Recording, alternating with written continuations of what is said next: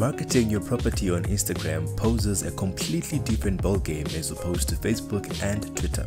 Instagram is one of the most efficient lead generating tools that estate agents can use today, thanks to the fact that Instagram was made to help you showcase images in a beautiful way. Also, Instagram has a proven track record of giving its users 10 times more engagement than other social media platforms. These facts should not be ignored.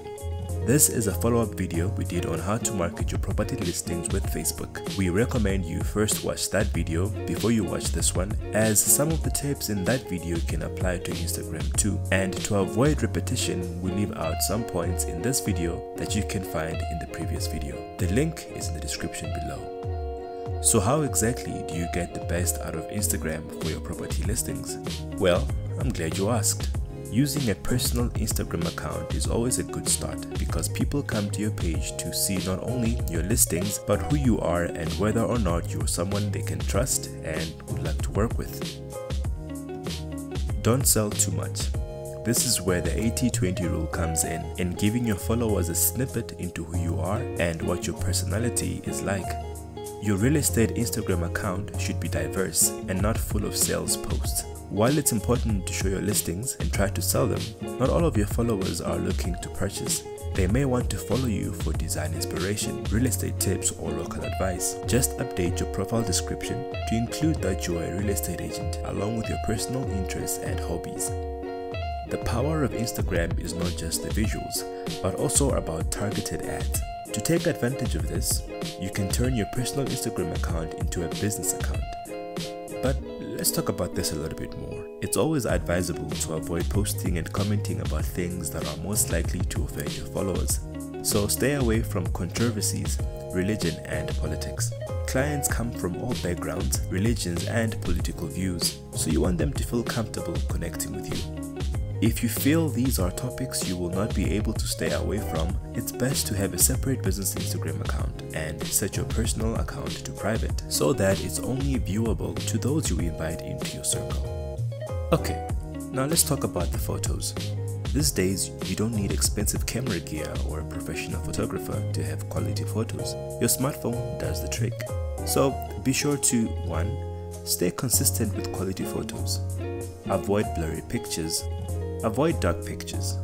Always clean and clear the cluster in your room before you take photos. Clear the kitchen counters, clear the dishes, close the toilet lid, put away clothes, fluff up the pillows, and so on and so forth and stuff like that. Take your pictures by holding your phone in landscape mode. Never use stock photos. If people have seen this photo somewhere else before, they'll become suspicious of you or your company. Stock photos always just have a certain vibe. They can make your account look posed or fake. You want your real estate Instagram to be unique, and it won't be if it's littered with stock photos. Okay, so let's speak about video now. We strongly recommend that you upload videos and make use of your Instagram stories. The Instagram time limit for videos is 3 to 60 seconds, so get creative with it. There are so many ways to use video and stories. You can showcase your property, go live at the property on open day, or show off the neighborhood. Now, as far as hashtags are concerned, hashtags are extremely important on Instagram as they allow people to find your posts in the search bar. Without hashtags in your posts, nobody will ever stumble upon your content. Thus, it is recommended to use at least 10 hashtags per post to increase engagement. And finally, don't give up on your account. It takes time to build an audience on Instagram. Don't get discouraged if it's taking a while to grow your followers. Having said that, if you are not generating any likes or followers, it may be time to switch up your strategy and apply the tips we have given you. In time, you will find the kind of posts, hashtags, and post frequency that appeals to the audience you want. If this video was helpful, be sure to hit that subscribe button and follow us on social media. Also, let us know in the comment section below anything we might have left out. Thanks for watching and catch you guys in the next video.